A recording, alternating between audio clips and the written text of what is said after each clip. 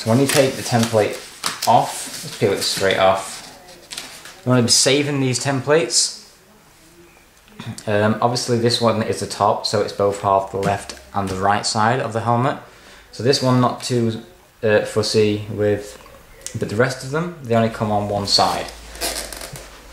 For instance,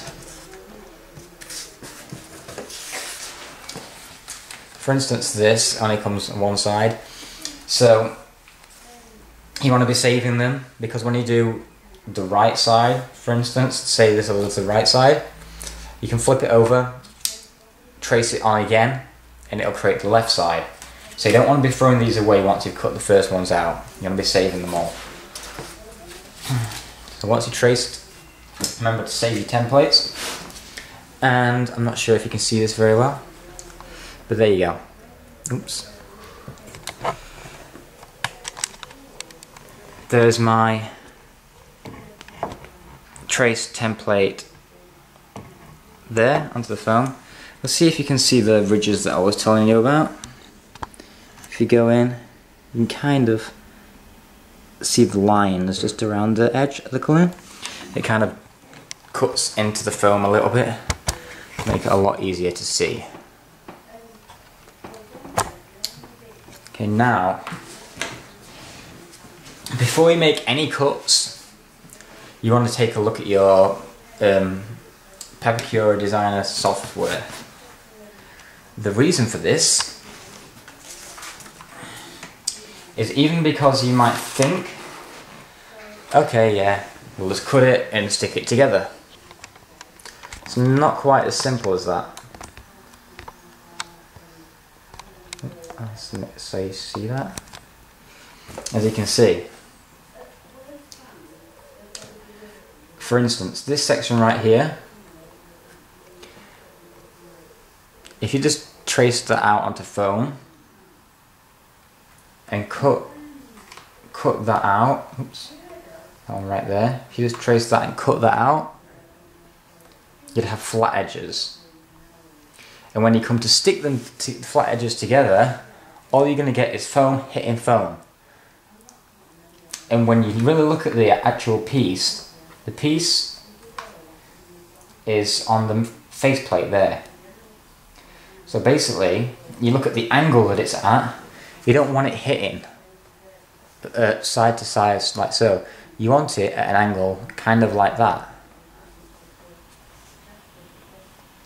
So basically you want to work all your angles out before you make any cuts. Figure out what kind of angles need to be cut before cutting.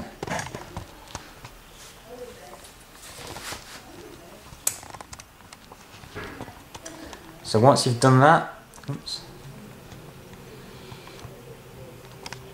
you can begin to cut. Now because this is the head, the top of the helmet, I'm just going to cut around it straight. When it comes to the sides, if anything needs to be cut to go onto it, I can cut the angles in that one. And if anything does need to be cut angled wise afterwards I'll come to it then. Like I said, I'm just doing this as a tutorial, so I'll come back to it if need be. Okay, so there we go, the knife's in the foam. So this knife cuts very, very easily in the foam. And you just want to trace all the way around the lines that you made earlier. Obviously in sections like this, because that's part of the Pepakura file that needs to be stuck together to make the domed helmet, you want to be cutting these definitely at an angle, because you can't just stick these together, because obviously the foam is that thick. So I can show you. The foam is that thick that two aren't going to go together at an angle like that. It's going to be it's going to end up with a gap. So you need to cut angles into the foam See if I can just quickly show you. One on either side, so that they can go together instead of straight at an angle, so they can lock into place. So these definitely want to be cut at angles into the design.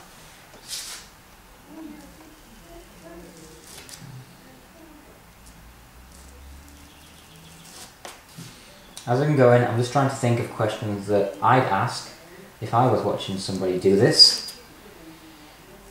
And any questions that I get that pop into my head, I'll try and sort them out. If there's any questions that you guys have that I've not gone over, please comment below and I will get back to you if I know the answer as soon as possible, and if not, I'll try and find it for you. I'll try and find out.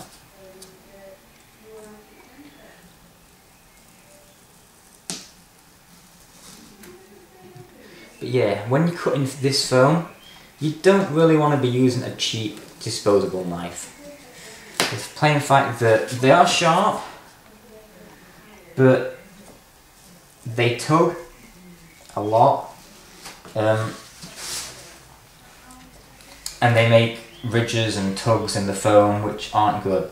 This X-Acto knife gives a nice clean cut, so when you do come to stick them together, you have nice clean edges to stick together rather than messy edges that have been tugged at.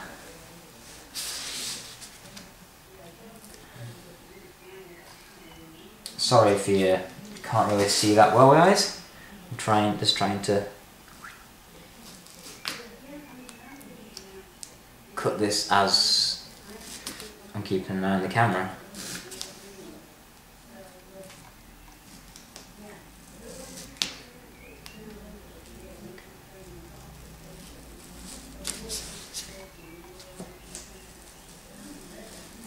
As you can see, this is a lot faster than cutting the templates out, in my opinion.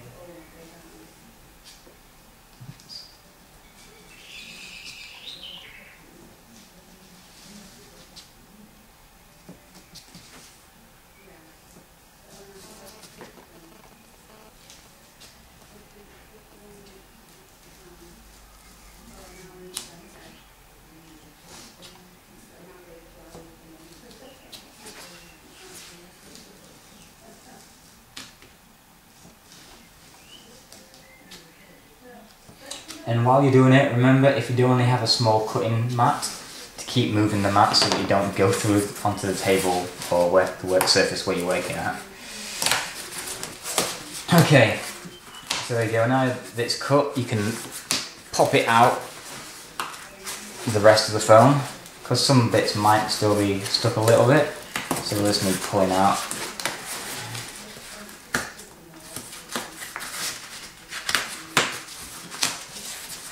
Like so. And there we go. Template cut out of foam. Now, like I said, these ridges here needed cutting at angles, which I have done. You can see too well. There you go. Because they will be pushed together and glued at angles so that you get a roundish head. You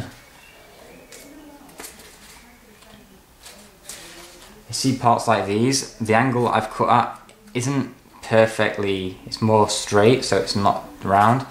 So I'm going to try and cut that angle in now.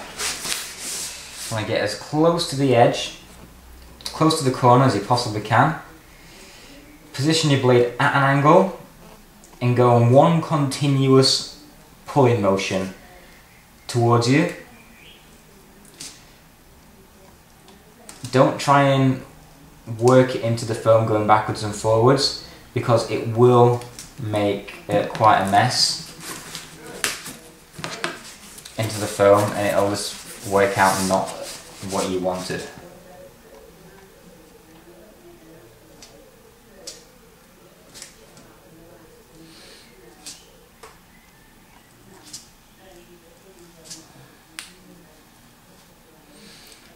Right, when you come to parts like this, you'll realise why you need a nice sharp knife.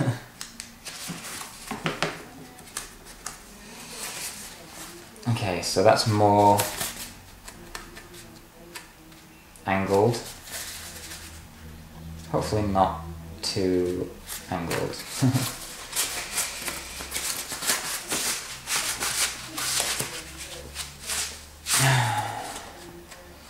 There we go. So now that the part's being cut out, we need to cut the rest of the parts out and stick them all together. Like I say, I normally do cut them out, stick them as I go. Because this is the headpiece, I've made one of these helmets before.